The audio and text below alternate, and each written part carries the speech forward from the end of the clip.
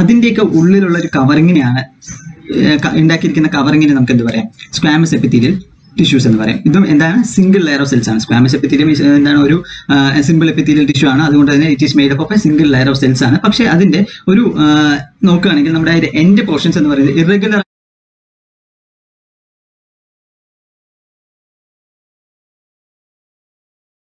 ആയിട്ടുള്ള എൻഡ്സ് ആയിരിക്കും. ഇത്തരം ടിഷ്യൂസിന്റെ എൻഡ് പോർഷൻസ് എന്ന് പറയുന്നത് എന്തായിരിക്കും? ഇറഗുലർ ആയിട്ടുള്ള എൻഡ് ആയിരിക്കും. സിംഗിൾ ലെയർ ഓഫ് സെൽസ് കൊണ്ടായിരിക്കും.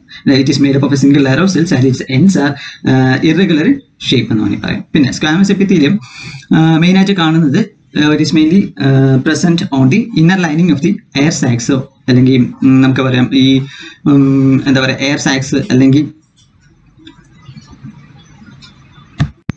സ്ക്വാമസ് എപ്പിത്തീലിയംസ് എന്ന് പറയുമ്പോൾ മനസ്സിലായല്ലോ. അതായത് ഒരു single layer of cells. It is made up of also single layer of cells and irregular ആയിട്ടുള്ള ഒരു ബൗണ്ടറീസ് ഉണ്ടാവും. പിന്നെ ഇത് മെയിൻ ആയിട്ട് കാണുന്നത് എവിടെയാണ്? എയർ സാക്സ് ഓഫ് ദ ലെൻസിലും അതുപോലെ തന്നെ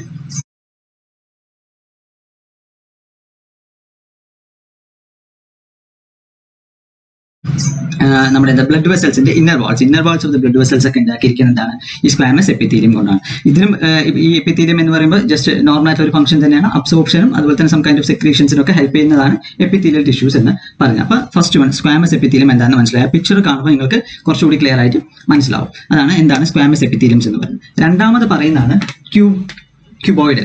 രണ്ടാമത്തെ എന്താണ്? Cuboidal cells. ക്യൂബോയിഡൽ സെൽസ് എന്ന് പറയുമ്പോൾ ഇതും എന്താണ്? ഒരു simple epithelial tissues. It is also A kind of the simple epithelial tissue. It is also made up of single layer of cells ആണ്. പക്ഷേ ഇതിന്റെ shape it is distinct from the squamous epithelium. It is cube like cells ആയിരിക്കും. ഇതെന്ന് പറയുന്നത് എന്തായിരിക്കും? ഒരു cube like സെൽസിനെയാണ് നമ്മൾ എന്താ പറയുക ക്യൂബോയിഡൽ എപ്പിത്തീലിയൽ ടിഷ്യൂസ് എന്ന് പറയുന്നത്. That's A cube like cells ആയിരിക്കും. അതാണ് ക്യൂബോയിഡൽ എപ്പിത്തീലിയൽ ടിഷ്യൂ. ഇത് മെയിൻ ആയിട്ട് നമുക്ക് കാണാം എവിടെയെന്ന് പറ്റുന്നത് ഈ ഒരു പ്രോക്സിമൽ കൺവല്യൂട്ടഡ് ട്യൂബിൽ ഒക്കെ ഉണ്ടല്ലോ നമ്മുടെ കിഡ്നി. അതായത് കിഡ്നിയുടെ ബേസിക് ആയിട്ടുള്ള യൂണിറ്റ് എന്ന് പറയുന്നത് എന്താണ്? നെഫ്രോൺസ് ആണ്. അപ്പം കിഡ്നി അറിയാതെ നമ്മുടെ എക്സ്ക്രീഷൻ ഹെൽപ്പ് ചെയ്യുന്ന ഓർഗൻസ് ആണ് എന്ത്? കിഡ്നിയുടെ ബേസിക് ആയിട്ടുള്ള യൂണിറ്റ് എന്ന് പറയുന്നത് നെഫ്രോൺസ് ആണ്. അപ്പൊ നെഫ്രോൺസിലെ ഒരു പാർട്ടാണ് ഇത് പ്രോക്സിമൽ കൺവല്യൂട്ടഡ് ട്യൂബിൾസ് അല്ലെങ്കിൽ PCT എന്ന് പറയും. ആ PCTയുടെ ഒരു കവറിങ് അല്ലെങ്കിൽ ഇന്നർ ലൈനിങ് ഒക്കെ എന്ന് പറയുന്നത് എന്തുകൊണ്ട്?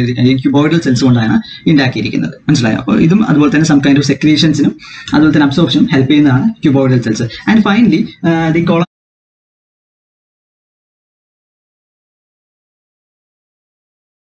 columnar cells. What is a columnar cells? ഇതൊക്കെ ആ പിക്ചർ കാണുമ്പോൾ നിങ്ങൾക്ക് കുറച്ചുകൂടി വ്യക്തമായിട്ട് മനസ്സിലാവും. അതുപോലെ തന്നെ ഈ ഒരു columnar cells. What is a columnar cells? Columnar cells, these are the type of the cells or these are the types of the tissues. It is a column like, slender ആയിരിക്കും, പക്ഷേ column like ടിഷ്യൂസ് ആയിരിക്കും. It is also it is made up of A single layer of cells ആണ്. പക്ഷേ ഇതിന്റെ ഒരു പ്രത്യേകത എന്താണെന്ന് വെച്ച് കഴിഞ്ഞാൽ അതിന്റെ ബേസിലായിരിക്കും ന്യൂക്ലിയസ് കാണുക.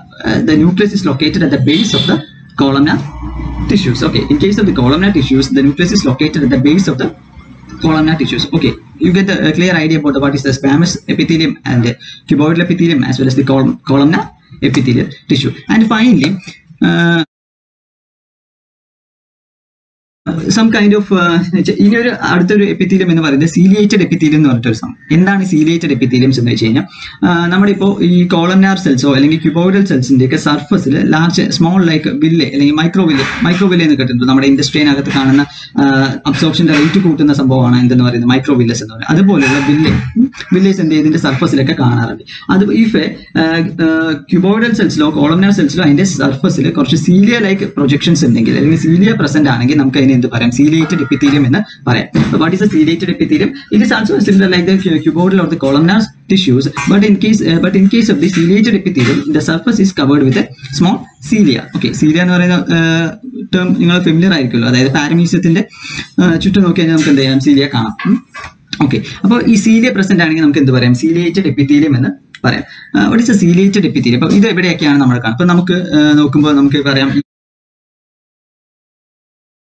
ഈ ഫലോപ്പിയൻ ട്യൂബ്യൂൾസിന്റെ അകത്ത് കാണുന്ന ഹെയർസ് അല്ലെങ്കിൽ ഈ ഒരു സീലിയ ലൈക്ക് പ്രൊജക്ഷൻസ് നമുക്ക് കാണാൻ പറ്റും. അല്ലെങ്കിൽ ഇൻസൈഡ് ദി ബക്കൽ കാവിറ്റിക്കകത്തും അല്ലെങ്കിൽ നേസൽ കാവിറ്റിക്കകത്തൊക്കെയുള്ള സ്മോൾ സീലിയാസ് നമുക്ക് പ്രസന്റ് ആണ്. അപ്പൊ അത് അവിടെ വരുന്ന ടിഷ്യൂസിനെയാണ് നമ്മൾ എന്താ പറയുക? സീലിയേറ്റഡ് എപ്പിത്തീലിയൽ ടിഷ്യൂസ് എന്ന് പറയുന്നത്. ആണെങ്കിൽ നമുക്ക് അതിനെ എന്ത് പറയാം? അങ്ങനെ ഒരു സം കൈൻഡ് ഓഫ് സെക്രീഷൻസ് കൂടി പ്രൊഡ്യൂസ് ചെയ്യുന്ന എപ്പിത്തീലിയംസ് ഉണ്ട്. ആ ടൈപ്പ് എപ്പിത്തീലിയത്തിന് നമ്മൾ പറയുന്ന പേരാണ് എന്ത്? ഗ്ലാനുലാർ epithelium. It is A kind of epithelium. It produces some kind of secretions. Okay, it produces some kind of the secretions. That's known as what? Glandular epithelium. But we can classify the epithelial tissue generally we can